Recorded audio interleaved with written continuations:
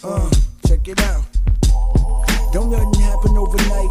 Robbery, lottery. Okay. I want to, as mayor, I'm sure, like I say earlier, you was notified of the murders that occurred under your watch. How did it affect you mentally and emotionally about the gang murders in your city, especially because you knew dudes from everywhere when you pull up and there's somebody you knew? I would go to every murder. Yeah. I would go to the scene of every murder. Crip, Pyru, prostitute, didn't matter, because to the person's family, it meant something to them. It meant something that I cared enough to come and say, I'm sorry. Right. And I'm going to get at the bottom of this, and I'm going to fix it. I can't bring your child back, but I'm going to make sure that whoever did this to your child is going to get what they deserve. Now, check this out, Frank. This is important to remember in life. And all of y'all that's banging, remember this.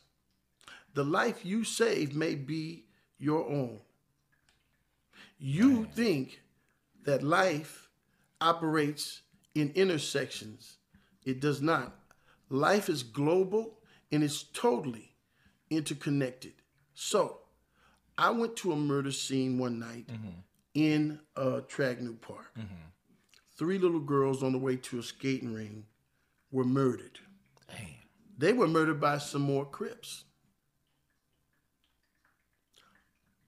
How I got to that murder scene was my public relations man said, hey, man, you got to come here because the father of this little girl said he not going to bed until he talks to you.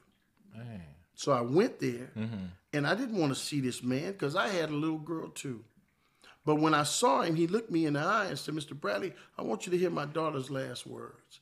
And man, I did not want to hear that because he was crying, and he was in my arms. And he said, my daughter was laying in the gutter, shot. And when I got to her body and grabbed her, she looked at me and said, Daddy, why? And fell dead. And he didn't have an answer. See, and none of us have an answer to what is going on with our people because it makes no sense. Nah, no doubt. And I was going to ask you, it's been 50 years since, like you say, the Crips came to Centennial. I mean, is there a solution or will it be another 50 years of this? The solution is simple. Jesus said love conquers all things. It believes all things. It hopes all things. And for you youngsters who watching this and saying, oh, he's a Jesus freak. No, I'm not. But I've lived long enough to be in the penitentiary. Okay? And I've seen cats that was not my race, was not my color, was not my kind, but I know what they knew, that I was unjustly in prison, and they would come to me and say, here's shower shoes, man. You know, here, bro, here's some cookies, man. Here's some potato chips, man. We see you. You ain't supposed to be here, man. But we love you, brother, because of what you stand for. We give you this because this is all we could do. I remember one day I was in the hole, and the cats made me a birthday cake. I didn't know in the pen that a birthday cake is a burrito with a candle stuck in it. You know what I'm saying?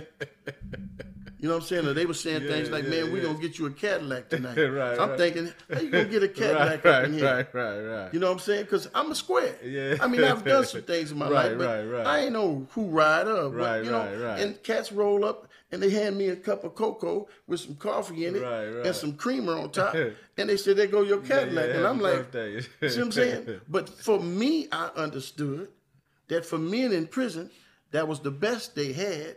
And because they gave it to me, they gave me everything they had. They gave me everything they had. And these was Crips. Man, I didn't sit down with Nazis. I didn't sit up with Jews, Muslims. And what I know about mankind is this.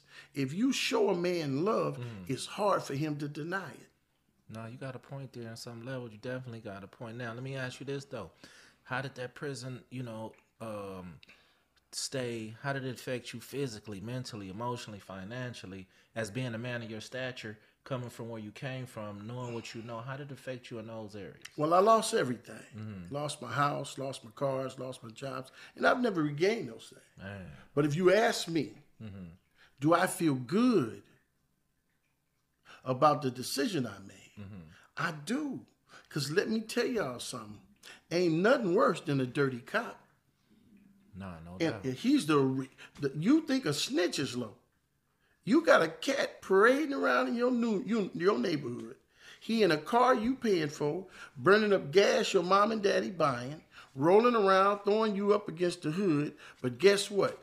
When he get done, he going to cop or he going to blow. Feel me? He in the same game you in. Right. You go to the pen, he get a medal. He get him out. But he getting paid. And everybody know who I'm talking about. I ain't got to say no names. Right. They finally busted the people that I was talking about. Right. You feel me? No, yeah, but check exactly. this out. The DA that had the original case on the Compton PD for slinging dope and for dope coming up missing, when that report went to them, guess who they busted? Me. You. Feel me? So I learned something. It ain't just the police that's dirty. It's the judge, the DA, because guess what? Once that money start coming in, feel me?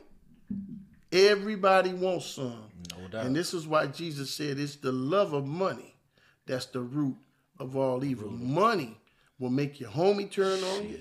It'll make your woman tell on you. No doubt. Because they just want to have a little bit more than the next guy. Man. And before we get out of here, you got a book titled The King of Compton, Assassination of a Dream. How was that inspired? Well, I dreamt when I was young of stopping this thing, because I understood it. I lost friends on both sides. Right. The first guy from a Crip neighborhood that got killed in his foolishness was on the football team with me at Centennial. And he was like a big brother to me. He looked out for me, even though he lived in a Crip neighborhood. And he would say, little brother, look, come on, man, go home. Stop lifting weights. It's getting dark. We can't watch your back. He knew I was going over on the Power Route side. His name was James Irvin. Somebody shotgunned that brother to death in Watts, visiting his girlfriend. And when the coaches said, well, look, man, James got killed this weekend. This was a good man who looked out after me because I was only in the 9th grade or 10th grade playing varsity. So I learned, brother, that it's good people on both sides of the fence. We just don't take the time to get to know them. But here's what you should know. And I want everybody to hear that. I got more friends that are Crips and from Crip neighborhoods than I do Pirus. And you want to know why? Why is that? It's more of them. Well, you're definitely right about that. But you know what? As time went on, don't get me wrong, whether it was through getting money or, having to line ourselves with them in the pen and stuff like that, I feel the same way you feel about them. You know what I mean? Crips, to me, not my enemies. And I would be a hypocrite, like I tell a lot of dudes, how you was in the pen and the Crips had our back in certain situations, and you come out here and call them a disrespectful name. See, that's fake to me. You know what I mean? So, I feel the same way. At this point in my life, that a black man is a black man, and we should, as long as they respect themselves, we should show some respect. And it's the same way with us. But like I say, Mr. Bradley, I really appreciate you sitting down with FG Unleashed, and I'm sure the people out there are going to get a lot of knowledge, and I'm guaranteeing you they're going to want to hear from you again. Thank you very much. All right, young man. God bless you. Thank you very much. Take care. You're welcome.